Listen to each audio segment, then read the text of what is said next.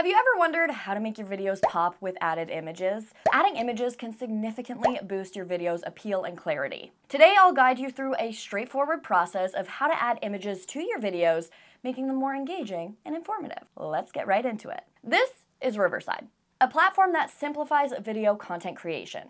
Beyond just adding images, Riverside offers a bunch of features for recording and editing audio and video with ease. It's perfect for creators at any skill level. So first up, sign up for Riverside and try it out for free. Once you're logged in, create a studio.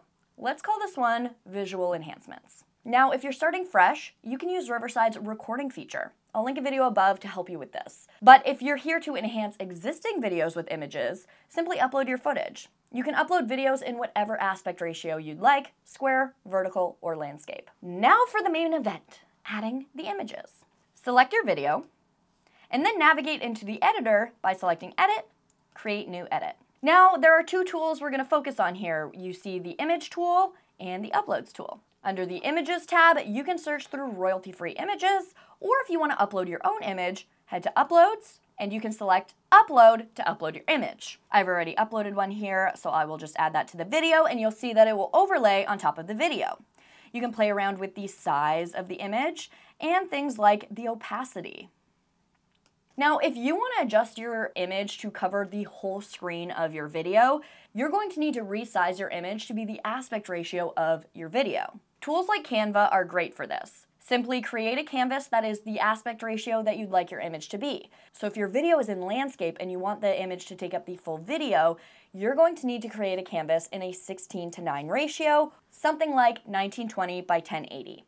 If your video is in square and you want your image to take up the full screen of the video, you'll need to create a square aspect ratio for your image, 1:1 or 1080 by 1080. If your video is in a vertical aspect ratio, you'll need a 9:16 ratio for your image, something like 1080 by 1920.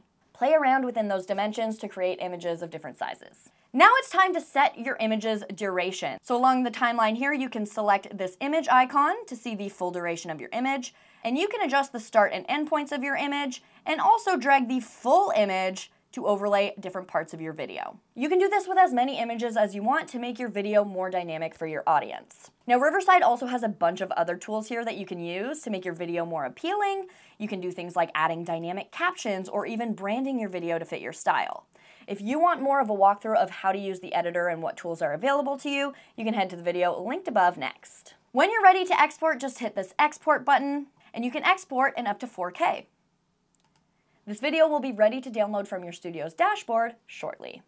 Adding images to your videos is a powerful way to enhance your storytelling, provide clarity, and engage your audience. With Riverside, this process is not only straightforward, but also packed with possibilities to elevate your content. Please feel free to like this video, subscribe to our channel, and share your thoughts and questions in the comments below. Thanks for hanging out with me today. My name is Bridget, and I'll see you in the next one.